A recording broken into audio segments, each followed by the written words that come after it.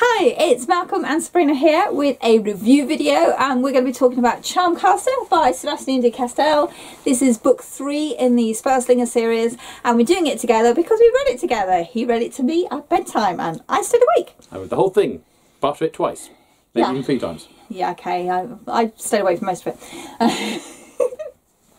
Okay, so the Spellslinger series follows a young failed mage called Kellen. Yep. And a squirrel cat business partner called Righteous. Thank you. As they basically try and keep away from Kellen's people from hunting him down because he has this terrible thing called the Shadow Black, which is pretty evil according to them. Manifests as a sort of a tattoo effect around his eye, and it's a bad thing as far as his people are concerned.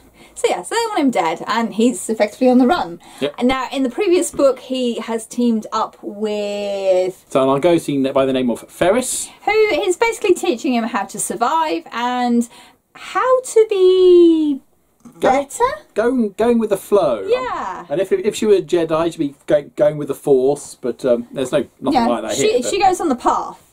There we go. The Path of the Wild Daisy. That's it. So anyway, it's the 3rd book in the series, and I think this is kind of like at a point in the series where things are kind of coming a little bit to the head. You know, war is certainly on the horizon. Yeah. Kellen's reached a crossroads. You know, Ferris is coming to a point where she's going to have to make a decision. Does she stay on the Path of the Wild Daisy or do a new path? Exactly. And so I think this book really sort of finishes the first 3. I think you could count it as the first 3 as a trilogy, as you were, and then the next lot is obviously going to be the next part of the journey. We presume. And because of the crossroads that Kellen's faced with, and by the end of this, everybody has moved on a little bit. They're all on now their own paths, as it were. Yeah, and there's some new characters who's joined. We're not going to spoil anything because there are a couple of spoilers here. But yeah, he's come a long way in the year or so since he's gone on the lam. He's not the naive, terrified failure of a mage that he's been at the very start. He's certainly grown up. Yes, he's a slightly less naive, terrified, failed mage now. Yeah, who's got a lot going on with his eyes. There's a lot of eye stuff in this one. Yes, it's big on the eyes. Yeah, but no, I think, you know, character-wise, everybody's developing nicely.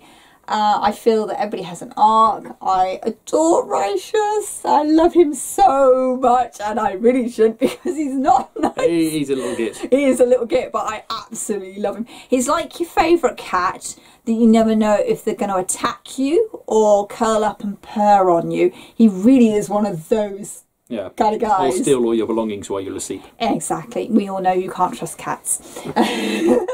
And I'd say that as a cat lover. And we also enjoy the sass. There's a lot of wit and witty banter. Yeah, there's a lot of banter. And it's all good, clean banter as well, which is really nice.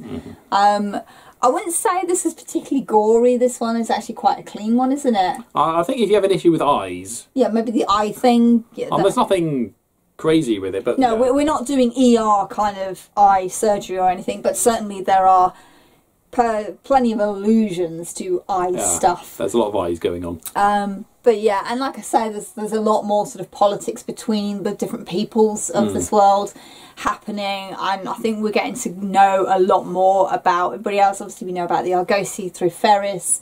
We know Kellen's people who are really horrible. They are foul. I mean, you really learn how foul his people are and why he's left them, really, because they don't seem to have a redeeming feature in their culture whatsoever. No, well, he left him because they were going to kill him. But well, there is that little detail, but you know, they're just not. They're not nice people at all, and I'm certainly on Kellen's side that they need sorting out. They're a bit British Empire. God, aren't they? Yeah, they're perfect. Yeah, that totally sums them up. They really are. Yuck. There we go. We like the sprayed edges. Oh yeah, sprayed edges. Totally. Which is why, you know, our copy of Spellslinger doesn't have sprayed edges, and that really ticks me off. Now, we ordered it specially because it had sprayed edges on the photo in Amazon, and it turned up, open the box, and there's no sprayed edges, so don't buy it off Amazon if you want sprayed edges, don't do it. So we might have to try and paint the edges ourselves. That won't be disastrous at all. Well, we'll see. Yeah, but no. Yeah, I'd rate buy it. 4 stars in other people's language. Yeah, I certainly love it, and you know, if you've got the first two, you might as well finish it off with this one. And if you wanted to stop there, you could. You don't desperately have the need to carry on, because like I say, this ends at a point where everybody is going on their paths. So, you know, it is kind of like a clean, this is the end of the first part. Yeah, but at least 2 or 3 more. I mean, he's still churning them out, isn't he? 1, 2, there's 3 more. There's another 3. I don't know if he's going to do more after that. I don't know, but as far as I'm aware, there are 3 more, so you're like another trilogy, which I'm sure will focus a lot more on Callan and Righteous. And where they go next? Yeah, definitely. There we go.